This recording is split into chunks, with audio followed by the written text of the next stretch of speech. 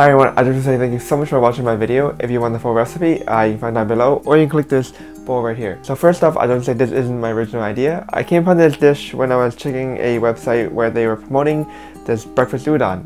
The place was called Koya Bar, and they're located in London, and it got pretty popular because of their English breakfast because of their English breakfast udon.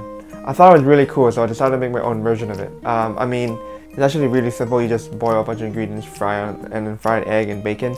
The only thing that's a little difficult is the homemade dashi, which you can actually don't even need to. You can actually buy just the pre-made like instant soup mix at Asian markets.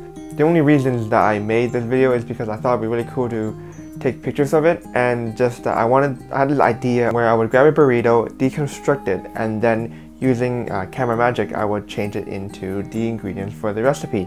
There was a couple of issues though when I was filming, and that was that I didn't have a shutter timer, which was how you would actually film stop motion, where you would set the camera to take pictures every couple of seconds, and then usually the photos would come out quite clean.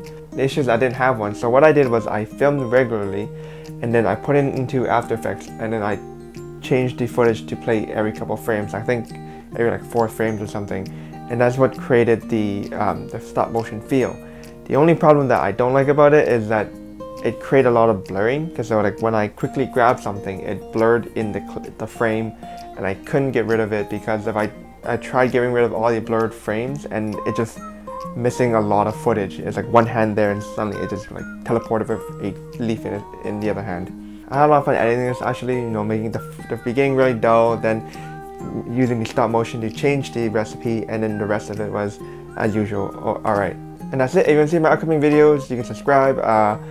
If you want to see more of my other videos, it's right up there. And as usual, if you want to help this channel grow, subscribe, like, thumbs up, share, all that stuff. And finally, any comments, suggestions, recipe ideas, or you want to chat, leave them down below and I'll check them out. Cheers.